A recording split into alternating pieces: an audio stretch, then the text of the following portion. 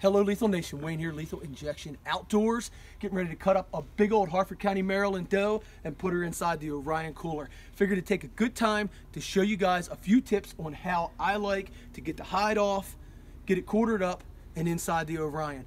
If you're not doing it the way I am, you probably should watch this video because you're probably doing it wrong. Just kidding, folks. There's a lot of ways to do this. There's a ton of ways to get the hide off. Sometimes we hang them upside down, sometimes we hang them right side up. But the basic functions of what I'm going to do with this knife to show you how to do it is how I like to take the hide off and quarter them into the cooler. First thing I like to do is take the legs off. As you can see, I already got this one off. You do not need any special tools. I'm going to use the Raptor razor here, but you can do the same thing, and I'll show you on one of the back legs with a pocket knife, just like that. So, all you need to do is find this joint right here, which I already started to do, and kind of take your knife, work it around that joint, separate it down in there, and as you do, as you can see, that joint separates right off of there, and you can take your knife, stick it right up inside there. I'll show you this one. It's a little easier to see, and kind of just get right up inside there and get that leg off. That easy. Next thing, while we're up the front here, as you can see in this cut where I came down through here, there's not a bunch of hair hanging off the deer hide. If you cut up along the hair, you're going to cut all these little pieces of hair. So if you cut down the way I did on this one, I came down into it. If you do that, you're going to get, you'll see here as I'm cutting, you're not getting all that hair flying into the meat as I'm separating that off of there. So it works a lot better. You don't get all that hair in your meat, as you can see on this side, and it's a lot cleaner of a process. Now you can still pick all the hair off as you go, but that's the first tip, taking off the front legs. All right, now we're down here, we're gonna pull the bottom legs off. Same deal, you find that joint, and you can kind of just work the knife right up inside of there. Kind of just separate right at that joint. As you see, kind of just, there you go, pop it. Just keep. Now, both legs are off the bottom, you got the legs off the top. Now, like I said, the more hair you can cut this way, the way it grows, the less hair you're going to have on your meat to cut.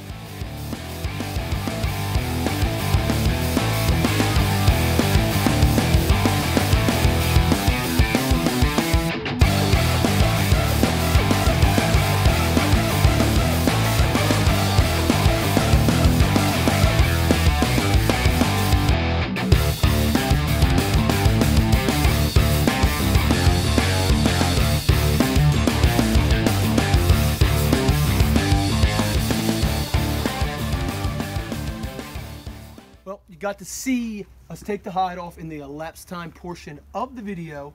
Is it elapsed or lapsed? Well, you got to see us take the hide off in the portion of the video where it takes pictures and kind of goes really fast and looks cool. Now I'm going to show you how to get from this to that. So as you can see, the back strap's out, front shoulder is off, and the hind quarter is off. Very easy, very easy. Same pocket knife. Some of you might say, I wouldn't use the same knife that I skinned it with. Well, you know what? This is an instructional video. Ew. Here's the deal. Kind of just go in here. There is no joint that holds the front shoulder on a deer. If you don't know that, study some deer anatomy. But if you look, you kind of just work it and work it. And you can get that whole thing off.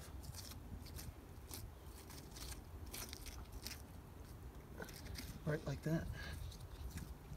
Now, when you're putting it in a cooler, quartered up, as I like to call it, don't mess with none of this real thin skin. That's a protectant. It's almost like its own Nature's Reynolds wrap on here. Same way with this. So you can even fold this little flat portion in. It's going to protect your meat even more.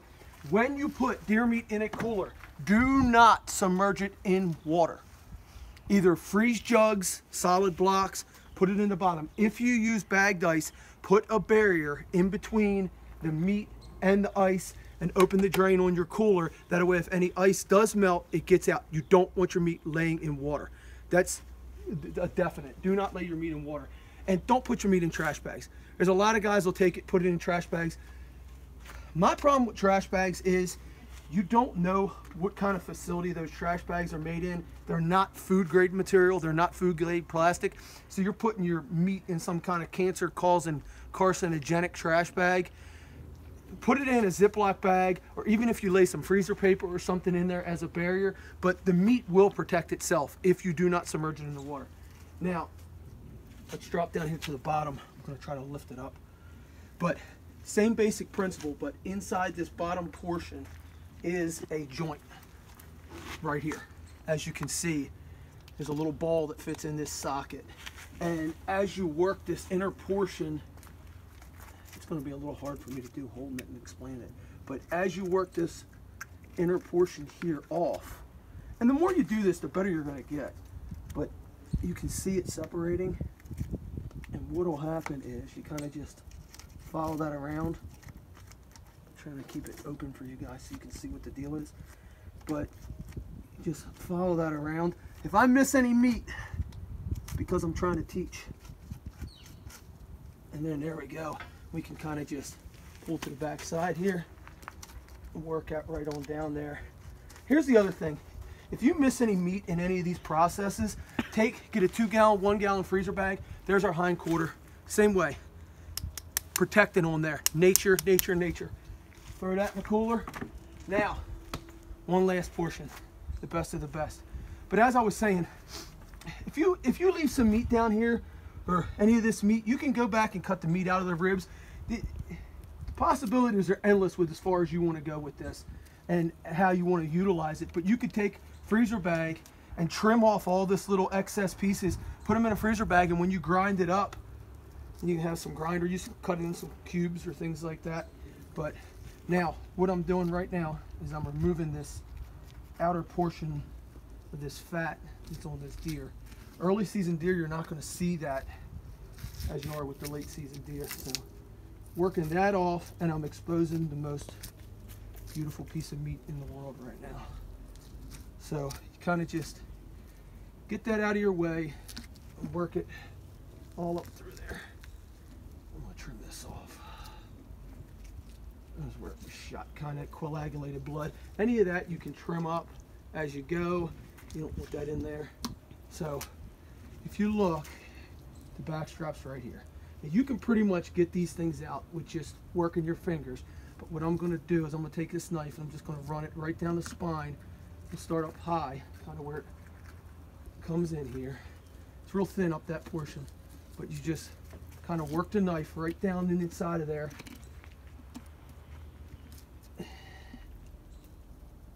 Kind of go along those rib bones. Work it, work it, work it all the way back to where that rump joint was. And there's a little bone right there that you can actually feel. You can kind of come out right there.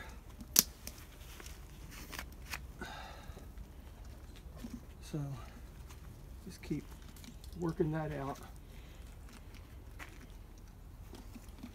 And as you get it to start peeling down here, you'll notice once you cut that free, as you can see I'm cutting it free right there, it'll just kind of start coming out on its own, and you just work your blade in there and just kind of let it kind of right around there, and it'll just, you can almost just work it right out of those ribs and right into your hand.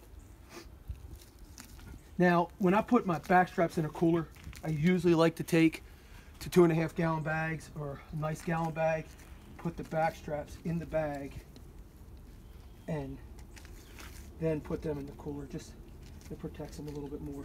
Now you can take this back strap and you can roast it whole. You can do a lot of things with it, but I'm separating it right here from the bottom.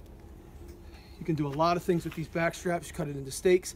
The one thing, when you do go inside to start processing it, you want to get all this silver skin here off of that meat, because it's nasty. That's what Indians actually use to make bowstrings. They use this sinew here that a lot of times you can just pull it out with your hand. I don't want to mess with it right now because, like I said, right now it's working as a protectant. It's going to protect that meat while it's aging in the cooler until I'm ready to process it and then wrap it up.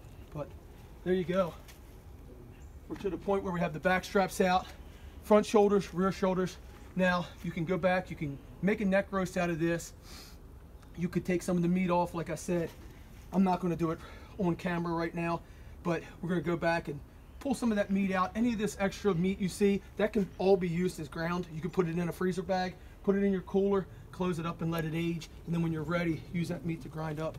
But as you can see, other than this fat hanging here, we got her picked pretty clean. So, hope you enjoyed the video. This is Wayne, Lethal Injection Outdoors. That's how you get lethal.